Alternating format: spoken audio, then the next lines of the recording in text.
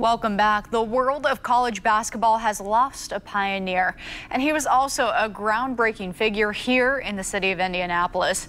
Jerry Harkness is best known for the history he made at Loyola as a Loyola Rambler. Harkness hit for Loyola of Chicago when they won the men's national championship back in 1963.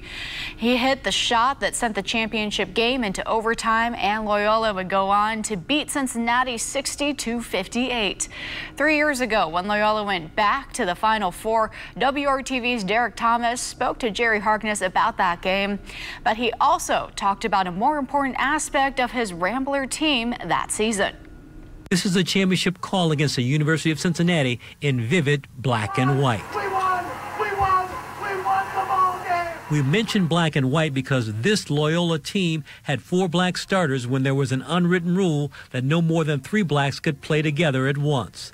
Nevertheless, the Ramblers played Mississippi State in the regional finals, a team that defied a government order that banned them from playing an integrated team. That game had a special name, Game of Change.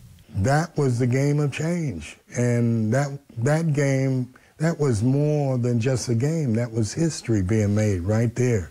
The fact that the governor of Mississippi wouldn't allow Mississippi State to come and play against a team that had 4 black starters. You realize this was pretty important in the history of civil rights in the United States. Now, Jerry was at the epicenter. Jerry would come to Indianapolis a few years later, playing with the Pacers during their first 2 seasons in the ABA. He would make history once again in November 1967 when he hit an 88-foot shot at the buzzer to lead the Pacers past Dallas.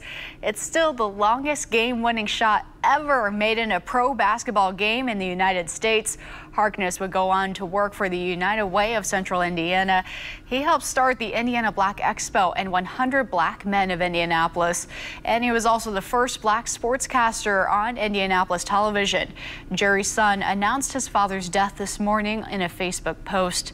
Jerry Harkness was 81 years old.